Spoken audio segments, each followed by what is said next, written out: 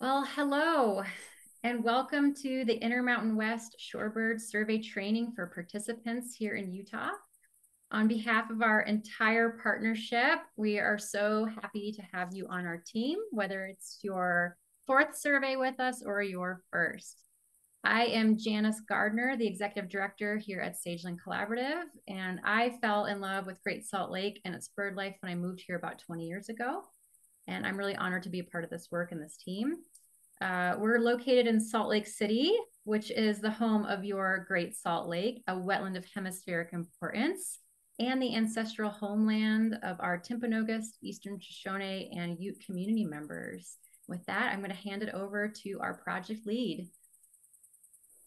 Hello, everyone. Welcome. My name is M. Clark. I recently joined the team at Sageland Collaborative, and I am taking over Janice's past role as your main point of contact for the Shorebird Survey, working alongside Max and John. I'm very excited to be here. I fell in love with shorebirds many years ago just from watching their amazing little behaviors, and I'm excited to be a part of this survey. I'll pass it over to Sierra. Awesome. Thank you so much. My name is Sierra Hastings. I am the Communications and Development Specialist at Sageland Collaborative, and I am pretty new to birding. I really fell in love with them because of Sageland Collaborative and the amazing people on our team who are so passionate. Good evening, everyone. My name is Max Malmquist, and I'm the Engagement Manager for National Audubon Society Saline Lakes program. And I am the lead coordinator for the regional portion of the Intermountain West Shorebird Surveys.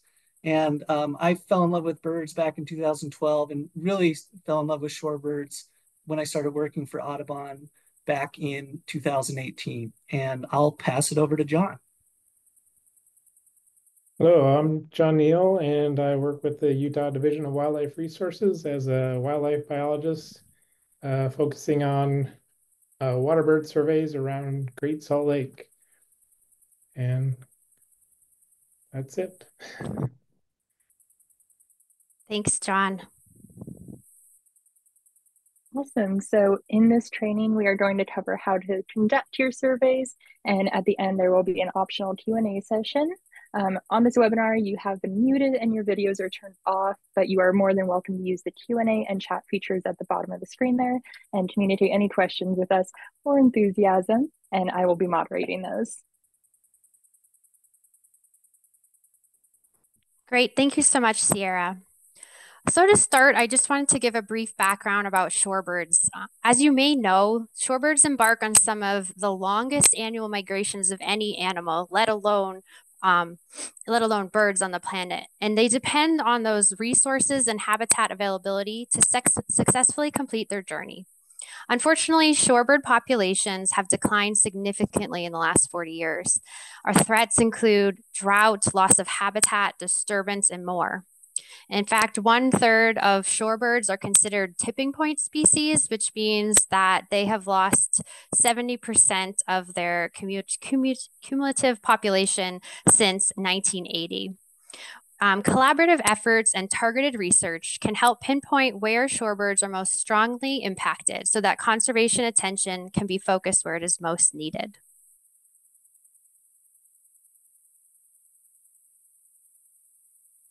And this is exactly where this project comes into play. So you've already helped us document where shorebirds are, and we use this information to best manage our wetlands for our precious shorebirds.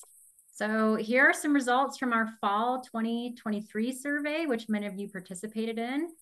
And this map represents nearly 300,000 shorebirds that you helped us count.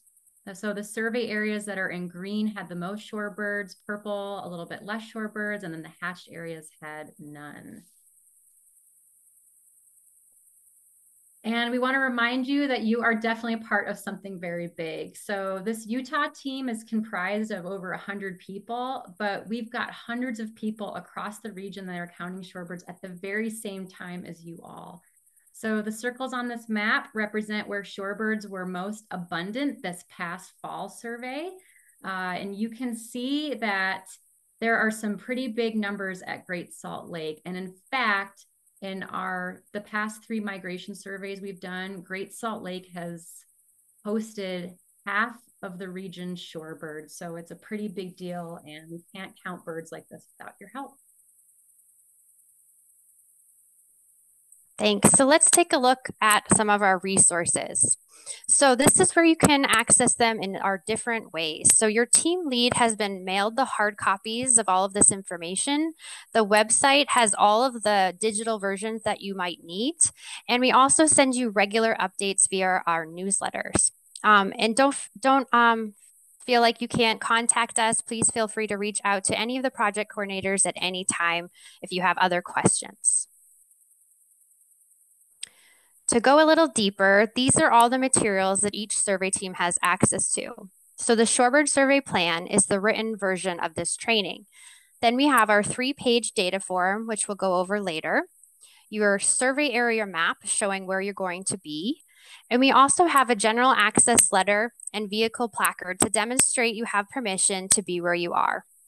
And everyone on this project needs to sign Sageland Collaborative's volunteer liability form. If you haven't done so yet, Sierra is putting the link in the chat, and it's also on our webpage and is included in our newsletters. Please take a moment to sign that, as you need to do that before you can participate in the survey. Some of you are also surveying at waterfowl management areas, and you'll be required to sign up through the Utah Division of Wildlife Resources. They have moved to an online volunteer agreement this year, and if it's within your survey and you're supposed to sign up for it, I have already sent you an email with the link to do so. So you should already have that information. So feel free to take the time to do that.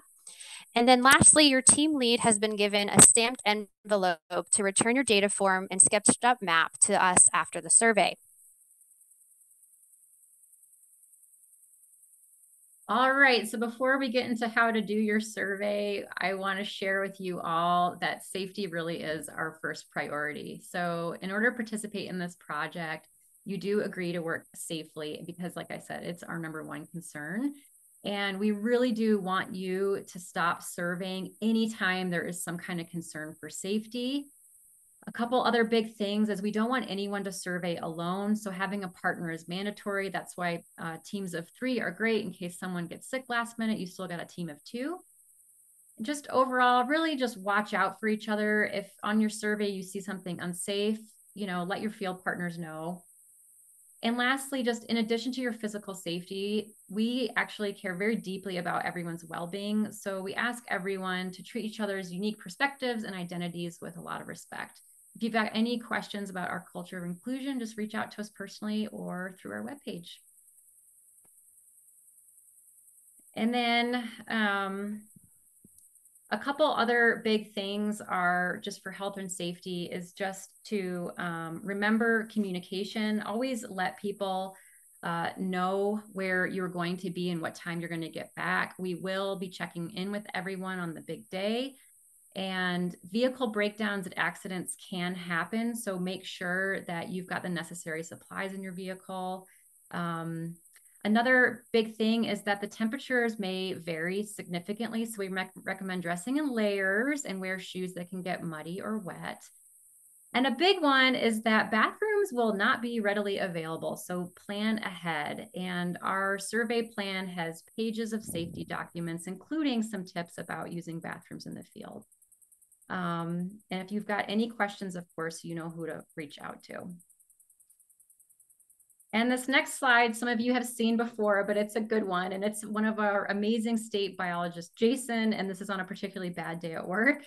And the point of us showing this is that many of the dirt roads that some of you are going to be traveling on are not actually roads. They're earthen dikes, which don't contain the typical like road base and rocks that roads do. So they can be very, very squishy. So be extremely conservative about what you drive on. It is totally okay to not survey an area because you can't access it. And we'll talk about how to report that. And just another note, if that you do get stuck, many sites are very remote and it's hard to communicate that you need help. And we also don't want to burden our land managers with trying to come rescue you. They're very busy people. So don't make Jason mad by getting your car stuck on his roads. All right, we're going to launch a short poll. This is a really easy quiz. Sierra's going to launch this poll, but it's a two-parter. Is safety our priority? Your choices are yes or no. Safety is not our priority, in that everything goes out the window when it comes to counting shorebirds, especially if you see a rare one. So for our folks that are on the live training, feel free to give a click. And we'll keep this poll open for just another few seconds. Sierra, did people do well? Or do we have any funny people out there that think the answer was B? You know, we have one comedian in the crowd today. Wonderful. Okay, so thanks everyone. Again, we appreciate you helping us with our culture of safety.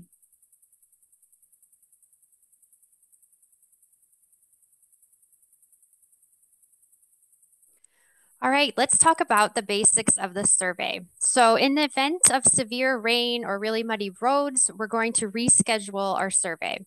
We will send you email newsletters that have updates in the days prior, and we'll also post the information on the website so you'll be updated of the survey status. If you haven't been to your survey before, let us know if you want to review the route virtually via Zoom, or if you want to go scout the area beforehand. This requires additional permission, so please contact me directly if your team would like to scout in the days before the actual survey date. You should have already have been provided, your team lead will have received the keys and gate permits or gate codes required to enter your sites. Let us know if you have any questions or concerns in accessing those. So for a note on our observers, just because we assigned one person as the team lead, that doesn't mean that they are doing everything. There are several tasks and you can split them up. So there's counting the actual birds. Someone should be the recorder on the data form, and it would be great to have a navigator. Also, we recommend starting the survey near sunrise so you have time to complete your route and you don't get too much glare from any sun on the water. There are tips on how to travel your survey area in the survey plan, and your survey area likely already has a route designated in which you're only surveying in one direction. Please remember, we've been granted special permission to access these sites. Treat the lands, the people, and the wildlife with respect. And while birds shouldn't be nesting at this time, please be mindful. Also, please do not bring your pets on the survey, even though they're very cute. Now we're just going to take a look at our equipment checklist. We've highlighted a few things in red that you might not think are key to take with you, but in addition to the bird watching supplies, we want to make sure that you've prepared for the worst. And this is just so, again, you can stay safe. So if you do get stuck and you're out there for a while, we want to make sure that you have enough warm clothes or cold clothes and that you have enough food so that you can wait it out. Now we're going to jump into the survey. So here is the paper maps that your team lead will be provided showing your survey area. The survey area is centered on the map, and it's been delimited by a yellow line. It also contains, in this example, the route of the driving portion of the survey. And just because that you're doing a vehicle survey doesn't mean that you shouldn't get out of your car. Please stop and get out of the car whenever you want to stop and count the shorebirds. Some of the maps have marks showing specific sites that past surveyors have found really helpful as good places to stop and count birds. Now let's take a closer look. So the highlighted area is the survey area, and you are only counting birds inside this yellow highlighted area. On the other side of your survey area, what's been highlighted in blue on this map are the other survey areas. So your peers are counting birds in these areas. So for this example, as you're driving into the site, you see all these cute shorebirds, but these are the ones that we've highlighted in red. Those are not in your survey area, so please don't include them on your data sheet. However, when you get in and all the birds that we've highlighted in green within your survey boundaries, please do count those. Those are in your survey area.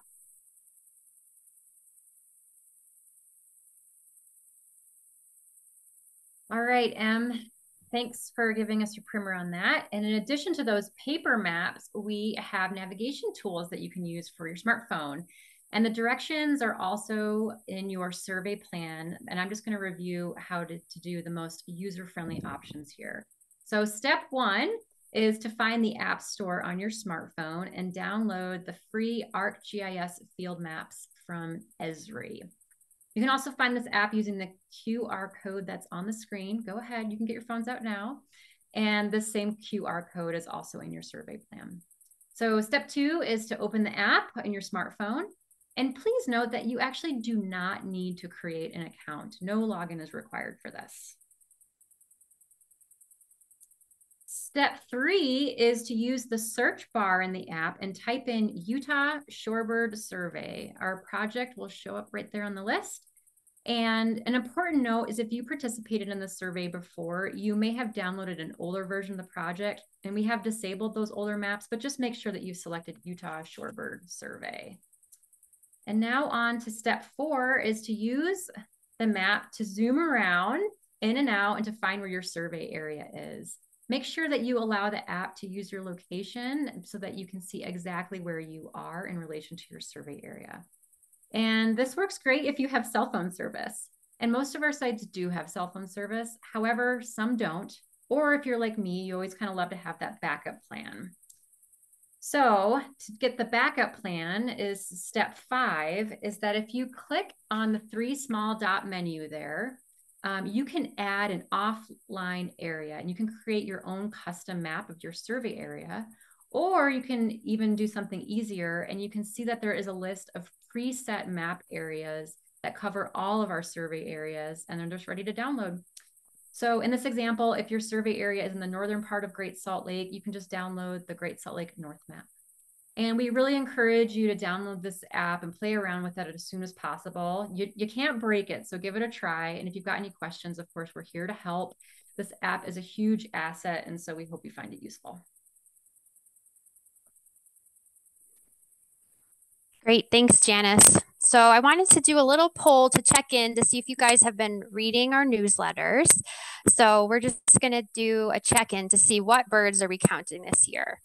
So your options are A, shorebirds only, B, shorebirds and white-faced ibis, or C, all birds encountered on the survey. So take a minute and let us know what you think.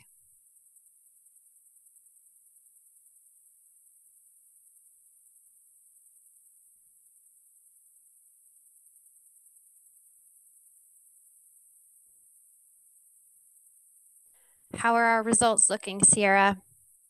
We've got about 10 more people. I imagine some people might be going back to their newsletters to see what we were talking about. Yeah. Give it just a couple of seconds here. All right. Looks like most people are reading our newsletters. Okay, good to know. So this year, we've actually are changing things up. So we're throwing you a curveball by adding a new bird, and this is the white-faced ibis to our counts. And while this shares many habitats with and has many similar foraging behaviors as other shorebirds, it's actually not. It's a wading bird. So why are we doing this? Well, this is a really important species for Utah. It is actually considered a Utah species of greatest conservation need. But more importantly, the Great Salt Lake area wetlands host some of the largest nesting colonies in the world. And then it's really important that we know what's going on with them because there's been some recent population declines detected. So while we were out surveying shorebirds, we decided that we'd add the white-faced ibis because it's really an easy bird to identify with its long decurved bill. And that way we can help track how these birds are using the habitat at different times so that we can help direct our conservation efforts. Okay, so now you've navigated to your site and you're ready to start the survey. So first you want to get out your data form. Again, these are the 3-page document that you would have a paper copy of. And so we are on the top portion of the first page. And this is where you enter in your basic information, but it's also really important that we make sure we know that your survey area name, the date, your survey start time, and the names of your survey team. You can add the total number of participants in the checklist. You need to ensure you've attended all of our trainings, you reviewed your safety measures, and everyone has signed the volunteer forms. You can check your primary survey method. For most of us, we're either walking or driving. So now it's time to count shorebirds and white-faced ibis. So now we're looking at page 2 of our data form. So you're going to record all the species that you encounter that are shorebirds or white-faced ibis within your survey area. Please do your best to identify the shorebirds to their species. However, they're super hard and they're often really far away. And so if you can't figure out what species it is, do your best to identify them down to a group. In the survey plan, we have a whole list of the different group options you can use to record the different birds. So even us experts can't necessarily identify every small sandpiper that we see, and you can label those peeps. You can tally the shorebirds however you want that makes sense to you. Another note is that we're only counting shorebirds that are using or have landed in your survey area. So shorebirds flying over are called flyovers and are not to be counted. In the unlikely event that you don't have any shorebirds in your survey area, don't fret because this is actually really important too. It shows us where the birds are not using habitat. So we still want you to record 0 birds. I wanted to take a note to mention that we have a lot of cryptic species in addition to some really cool flashy species like the American avocets or the black-necked stilts. Some birds, like our snowy plover here, are really good at blending into their habitat. In addition, their foraging behavior, they use a technique called sort of like stop and pause, where they're running and looking for an invertebrate with their big eyes, and then they'll peck down at it. So they might be paused when you happen to glance by them and you might miss them. So make sure you're taking the time to really scan through the whole area. Don't go fast. Make sure you have the time to see if there's any birds that actually are roosting rather than foraging in plain sight or really cryptic like our small friend here. All right, now we're gonna get into a little bit more testing of your skills. So I mentioned the flyovers in a previous slide. So let's make sure we know what that means. So what about this flock of American avocets passing by high overhead? Are these flyovers? So we're gonna launch another poll. So A, these birds are using the survey area and I should count them. Or B, they are just passing through. Sorry, correct. Let's see how the poll's going. Give it just a couple more seconds here.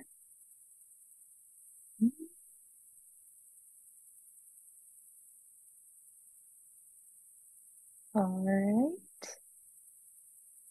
Looks like most people know.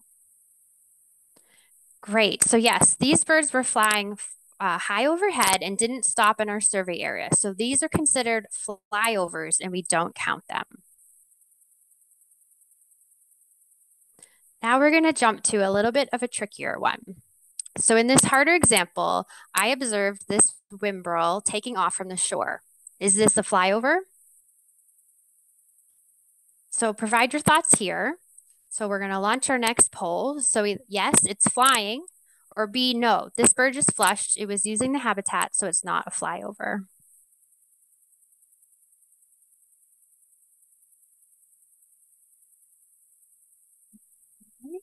Looks like the votes are in. Wow, amazing. Everybody agreed. This is not a flyover because it's using the habitat. That's awesome. All right, now I'm going to pass it back to Janice. All right, now let's talk about how to count flocks of shorebirds. And this is really hard even for professionals. So how many sanderlings are there here? Tricky, right? If you want to pop over to the next slide, M, we can use the blocking method to help us count flocks of birds. And so here, I'm just going to count out like clusters of 10 birds and then visually block those clusters. So 5 clusters of about 10 birds equals roughly 50 sanderlings. So how did we do? What's the actual number here? 53, not so bad. Let's try something a little harder now. Does this image give anyone anxiety? Well, it gives me anxiety too, so that's okay. Practice makes perfect. But I'm going to show you how to count a flock like this. First, I'm going to be looking at the entire flock, and I see that there's a lot of large shorebirds on this wooden dock, and maybe there's a few medium, smaller ones in there. So I've established that I have a flock of mostly large shorebirds, and I'm going to start blocking off groups of 10. You know, you can always use different numbers too, groups of 20. Sometimes you need to use blocks of 100, like if you're counting phalaropes. And I visually block these off of mostly large shorebirds, and I come up with about 11 clusters of 10 birds. So that gives me an estimate of about 110 shorebirds.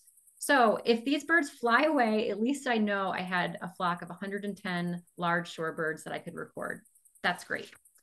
But these birds seem like they're hunkered down and are being cooperative. So let's see if we can identify them. These lighter brown birds are willets in their non-breeding plumage. And these orange speckled ones are marbled godwits. So I do a scan and I notice there are a few of these medium-sized shorebirds, which honestly, including Max and John on this call, we can't tell if they're dowitchers or stilt sandpipers. So we're going to be happy with just calling those medium-sized shorebirds. And then from there, I'm not going to try and count them, but just get a general proportion. So I think about 3/4 of them are willets, which means the remaining quarter are split between the godwits and these medium-sized shorebirds. And you can just do the simple math here, which hopefully someone on your survey team remembers how to translate your portions into actual bird numbers. And remember, your cell phones all have calculators on them. And that gives us about 5 medium-sized shorebirds, 22 godwits, 83 willets. And you can put those tallies on your data sheets. And if you'd like to practice these skills, there's a lot of great resources online. Hopefully Sarah can put a great one in the chat. There it is, lycobirds.com has some really good quizzes. And so I encourage you to do that.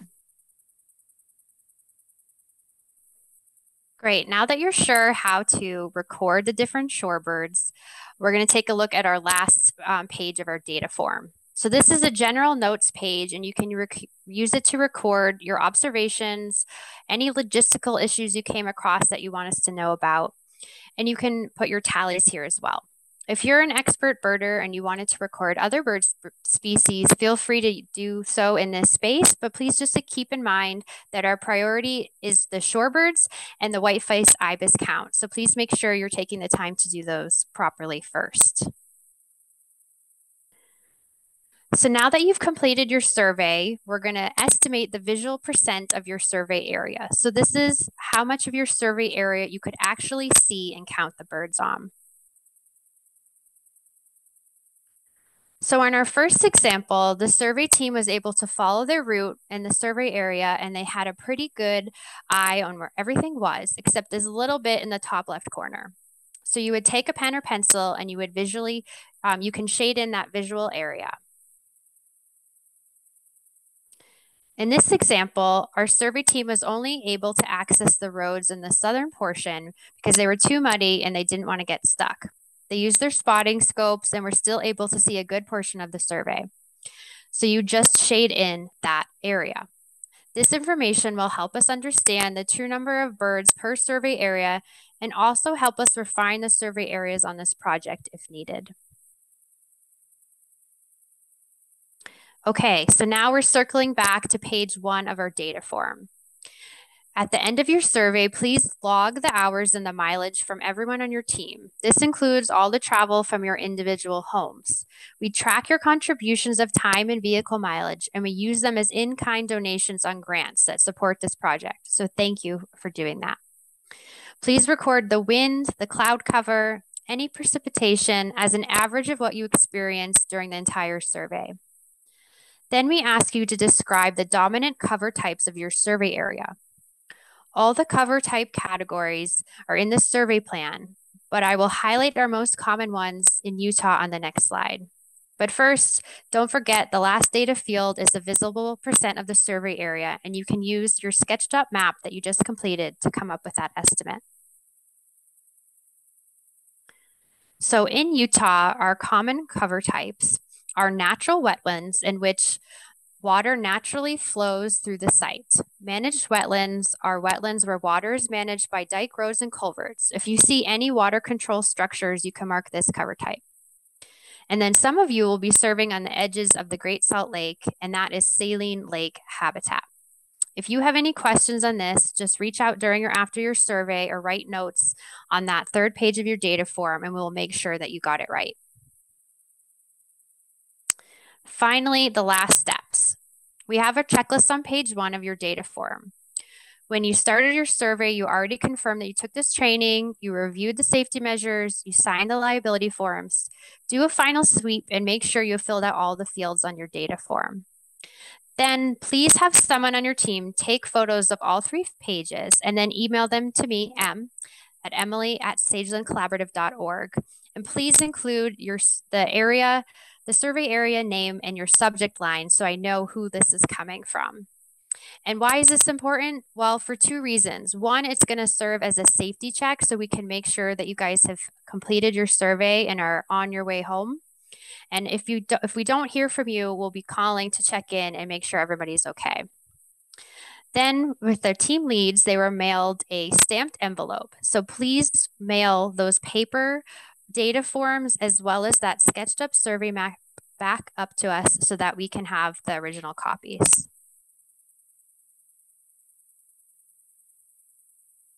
All right, so we love hearing your stories, and we would love for you to share those stories and your experience on the survey with us, either on social media by using the hashtag ShorebirdsCount, or by emailing them directly to me, Sierra, at sagelandcollaborative.org. Or if you were here with us last year, we had a great Google form where you could submit any photos or videos, and that allows us to share them on our communications. These stories really help us promote shorebirds and the importance of them in our communities.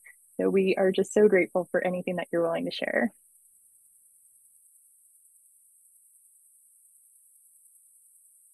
All right, so you've probably noticed that this training has been heavily focused on how to do the survey.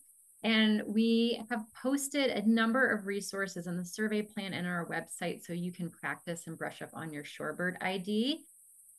And with that, you have made it to this point and you are now officially trained on the Intermountain West Shorebird Survey.